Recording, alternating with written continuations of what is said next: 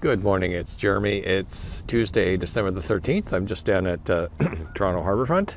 It's a gorgeous day. It's very cold and you can see snow everywhere.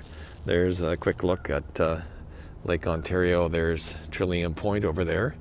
And today I'm just doing a quick look as to what the AIS and ADSB activity is like. I'm using two RTLs. There's a version 2 with a whip antenna. I'm using that at 162 megahertz.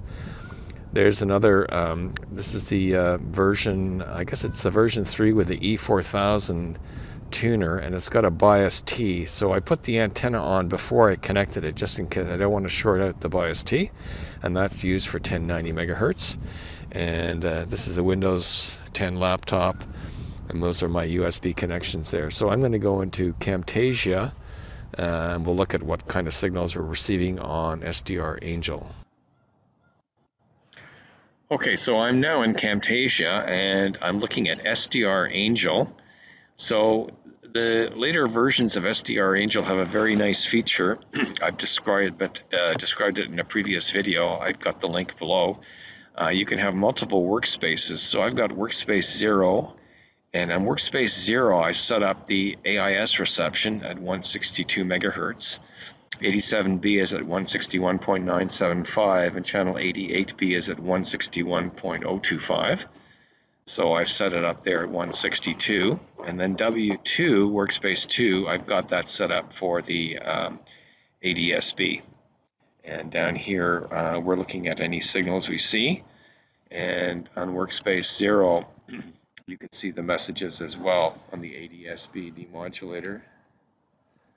Down here, those are the messages. Now, workspace 1, I've got the map here. And the nice thing about the map is you can see the ADSB signals as well as the AIS signals. So if I zoom in here, those are the various ships here sending out a signal. You can just click on each one to get the details.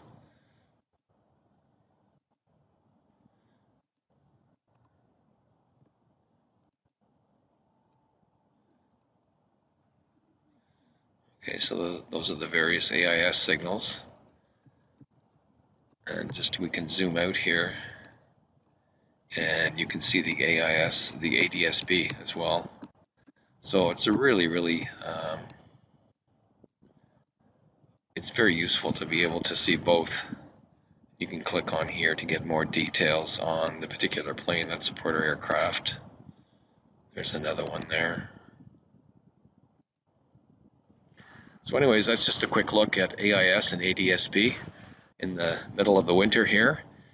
One of the things you have to be careful of when you're using the RTLs, when there's snow around, you got to keep them out of the snow because the snow will go inside the SMAs and it'll short things out. You don't want to short out your bias T, and you also don't want to short out the USB ports on your laptops. You got to be very careful.